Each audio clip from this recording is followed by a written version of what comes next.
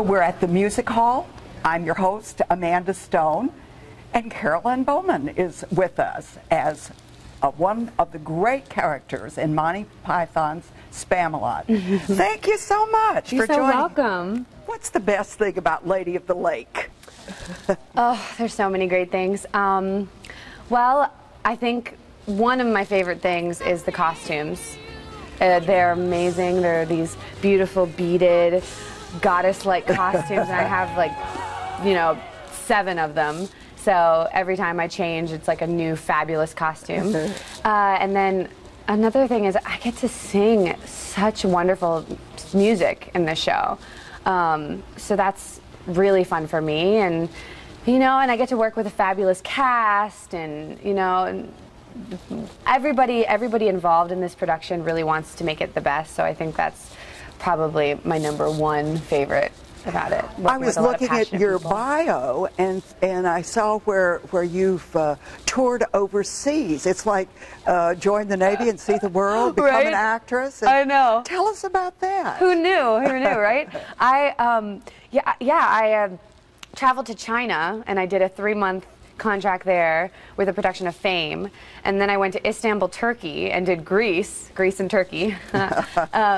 And yeah, I've been seeing so much of the world, and before I graduated college, I never knew that I would be seeing this much. I thought, being an actress, I'm going to move to New York, and that's where I'm going to be for the majority of my life. But what's it like with the Chinese audience?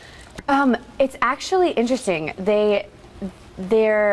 You're not really sure whether they like the show while you're doing it, and then at the end they just blew up. They exploded. I mean, they loved it. But I think they have very proper protocol over there. Like they're told to be polite and which is good, but we're so, as American audiences, we're so used to the rowdy type, and that's exactly what we need for this show, is, the type that are going to come and know the jokes and really go along with us with the comedy, because we need, it's for our energy and for our, in order to have a good show, I think, for Spamalot, it's necessary to have. You need audience participation. Absolutely. It's great, and that's why I love the show. Is people walk out whistling and humming the tunes, and it's just so fun. You attended Penn State. Are you from Pennsylvania? I'm not. I'm actually from Maryland. Okay. How'd you get to Penn State then?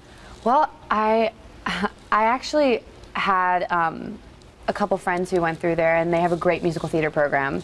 So I knew that I wanted to go to a school and focus on musical theater, and Penn State just drew me in. I loved it, and I had a great 4 years there, and my class is amazing, and the faculty there was wonderful. So yeah, I mean, I just chose it because of their fabulous musical theater program. Did you start singing before you started talking?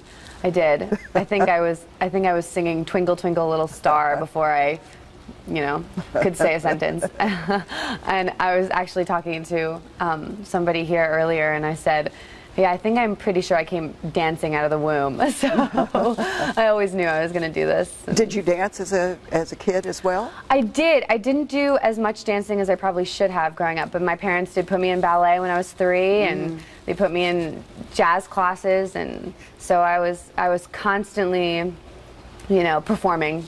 And any siblings who perform? Actually, no. My younger brother's a wrestler. So my mom and I are actors, and my dad and my brother are wrestlers. So I'm completely split down the middle. I have a good balance of both. So I grew up with the sports and athletics, and my dad was putting me in sports, but then I always wanted to sing and dance. So that overrode the sports element in my life. What about when you were in high school? Did you do musicals? I did. I had the most wonderful drama teacher in high school who is still supporting me. She's come to see this show 3 or 4 times, just traveling around the country, and she definitely helped develop my skills, and she's just, oh gosh, she's such a goddess. She's I call her my directing angel.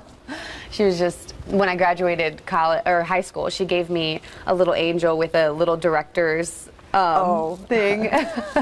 And so she's very influential in my life. So. If you had the opportunity now to say to somebody 15, 16 years old who was interested in musical theater, what would your counsel and advice I'd be? say just keep going for it and keep practicing and keep it's hard. It's a hard business to get into, and I think you just have to know, you have to believe in yourself, and you have to, I have had the most wonderful support system, so I've been lucky enough to have that, but not everybody has that, and you just have to know that what your dream is and that it can come true, because everybody has to start somewhere, and these people on Broadway and winning Oscars and Meryl Streep, they all started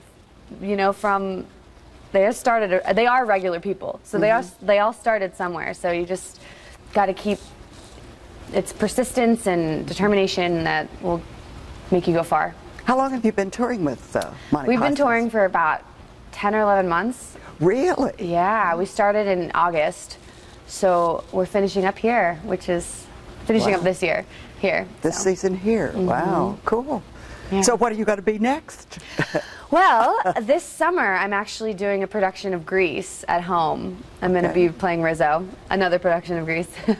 But yeah, I'm going back to Maryland, and I'm going to spend time with my family, and Well, neat. yeah, it's really nice. I'm Rizzo really excited. seems like it'd be a great part to play. Yeah, Rizzo, she's fun. She's fun.